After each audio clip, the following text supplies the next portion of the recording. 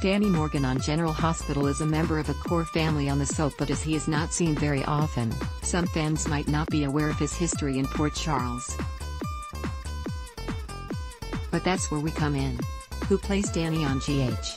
After a series of twins who played Danny as an infant and toddler, T.K. Weaver was the first solo actor to take over the role, debuting in May of 2016. But after 3 years, GH recast the role and Weaver took to social media to thank his fans and GH family. And in May 2019, Porter Fossolo made his debut as the young character, who are Danny's parents. Danny's life was dramatic right from conception when Sam Morgan worried that Franco might be his baby daddy instead of Jason Morgan. Then, at birth, Heather Weber convinced Todd Manning to switch Sam's infant with the stillborn child Taya Delgado had just given birth to at the same time. However, after a few months, Jason stumbled upon the truth and confronted Heather, who threatened to throw the baby off the roof of the hospital rather than give him back. Thankfully, Danny was rescued and returned to his rightful home with Sam and Jason. Danny's life started out filled with drama. Howard Wise/JPStudios.com. Why was Danny sick? On his first birthday, Danny was diagnosed with leukemia and was kidnapped by Franco, who had briefly become convinced he was Jason. Carly Corinthus talked him down and Danny was brought to the hospital, where it turned out Franco was a bone marrow match to save Danny.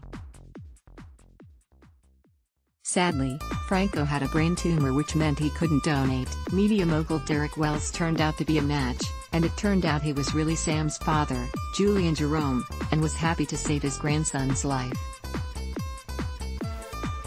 Danny continued to have a clean bill of health until late 2014 when Madeline Reeves tampered with the blood results to make Sam believe her son's leukemia had returned. How did Danny deal with Jason and Drew? Danny's family life has also been dramatic, with his father being presumed dead, almost getting Patrick Drake as a new daddy, and then his dad's return from the dead, twice.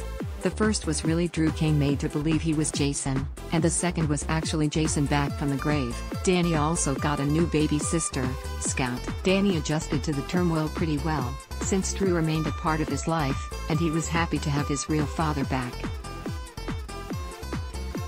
Unfortunately, when Sam found herself in legal trouble, her parole required her to stay away from Jason, so Danny wasn't able to spend as much time with his dad as he might have liked. Thankfully, that drama soon blew over and they are once again able to be a family unit. Danny would love to have his family back together again.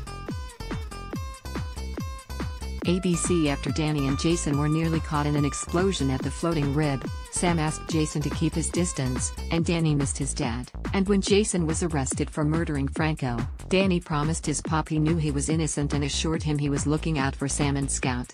Stay tuned to see how Danny's story continues. Love GH? Be sure to join our We Love General Hospital Facebook group to chat about all the latest storylines and juicy gossip. Ad block test.